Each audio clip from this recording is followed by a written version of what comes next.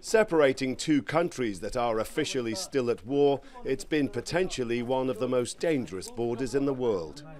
Now the possibility of peace could transform the villages and towns on the South Korean side of the Demilitarized Zone.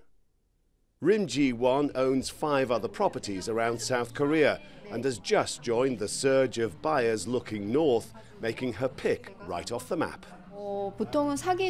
Usually I visit the site before I make up my mind, but I was so sure about this place I didn't have to go. She now owns a piece of woodland in the village of Gwangtan. Like many border communities, it has lagged behind the rest of South Korea and seems prime for development.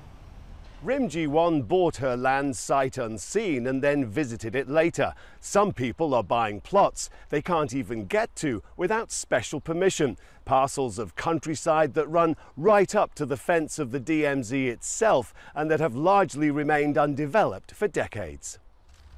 Improving relations that led to the summit between North and South Korea last month have resulted in a threefold increase in property transactions, with prices surging by up to a third. Many people expect there is a good chance that the Inter-Korean summit will lead to success.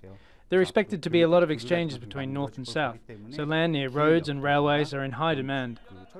A previous summit in 2007 also saw a spike in border property prices, only to fall back again as relations soured.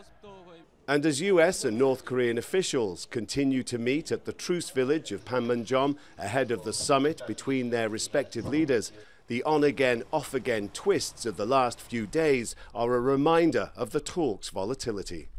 Still, Rim remains optimistic. No, I'm not concerned, because this will remain my asset. It won't go away like a fall in the stock market. It's always going to be there. As she hopes North-South relations are now on a permanently improved foundation. Rob McBride, Al Jazeera, Paju near the DMZ, South Korea.